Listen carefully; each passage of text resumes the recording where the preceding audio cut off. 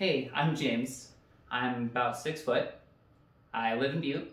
I'm auditioning for Andy, and thank you for your consideration. Who's the hunk? But you can never be too sure. Robots are pretty tricky. It's clear you all can talk, but if you would just listen for a minute, maybe I can explain. I could listen to him talk all day. I'll be gone tomorrow. I just need to stay here for a minute.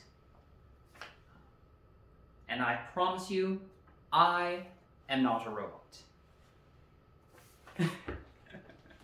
I'm totally a robot. Yep, gonna kill everyone here. The accents for the ladies.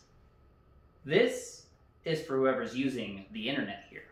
The motherboard sent me here to kill him, or kill them. And everyone else, really. Kind of what I do. Kill a robot and all.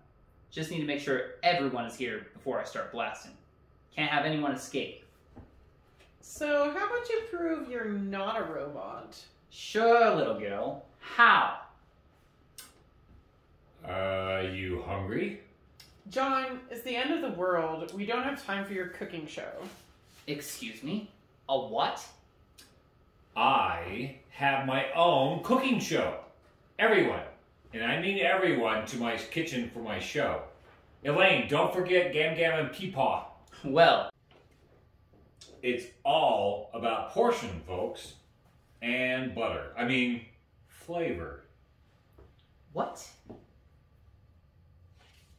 I'll destroy humanity in a minute. That portion is mine. Dig in. Just make sure you save room for dessert. You know, after the first 2 courses, I think John might be worth keeping around. Maybe I don't have to kill everyone. Nah, I definitely do. I'll kill everyone else after dessert. Keep John as a culinary slave. The only thing better than a caramel coffee bun? A salted caramel coffee bun.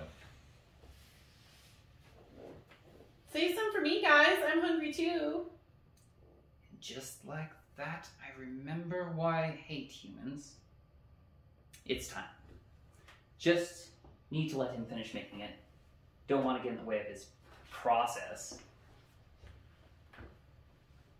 Oh my god. That is on point. What's that spice? I like it. It's just almost too much. Spice? I didn't add any spice. I taste something spicy. But, like I said, it's good. It's just sugar, flour, butter, a few other things. Maybe it's the cinnamon. Oh, and salt at the end, of course. Your salt, actually. My salt. Yeah, well, a wise young lady once told me to ask for forgiveness, not permission. I figured it'd be pretty easy to get your forgiveness for grabbing it out of your jacket after you tasted what it did to my buns. It's beautiful, John. I love it. Thank you.